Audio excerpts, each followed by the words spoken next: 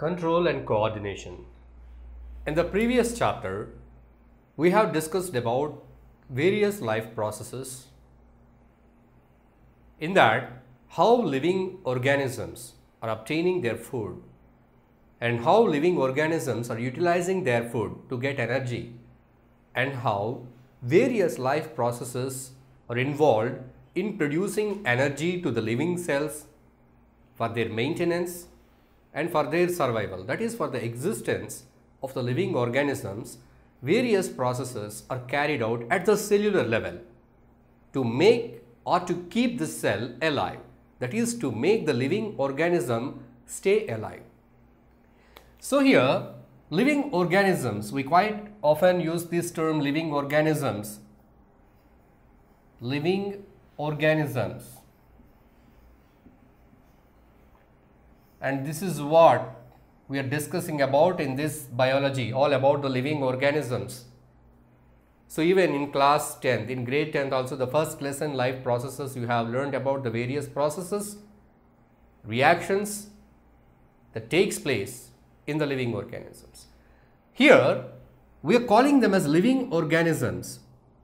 That means that they have life.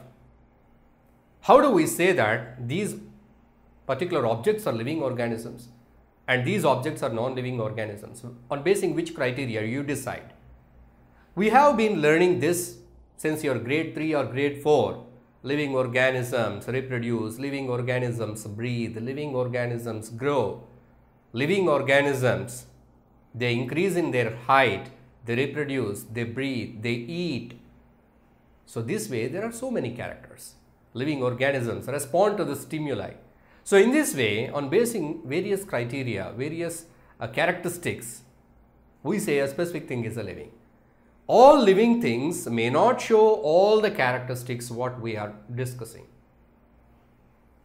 Here in this lesson, there is a connection between one of the characteristic, the most important characteristic shown by a living organism, that is the movement. Movement.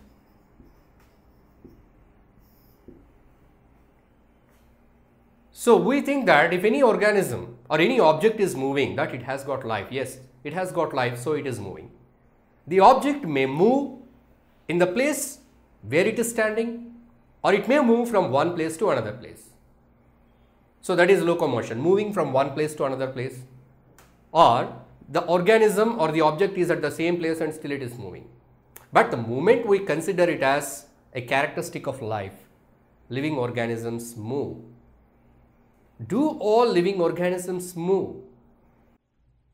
Yes, all the living organisms, they have movements in them, even at the cellular level. But there are some differences if you see the plants and animals.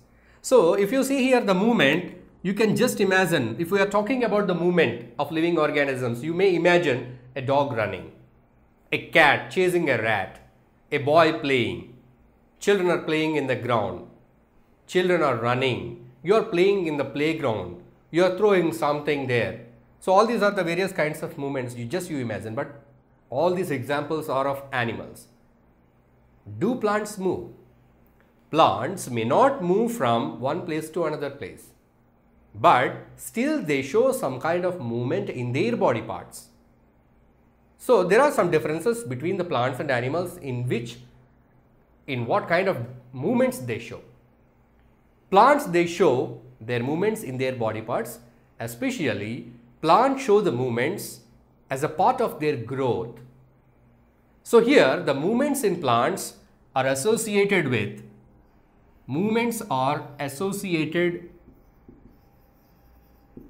with growth in plants.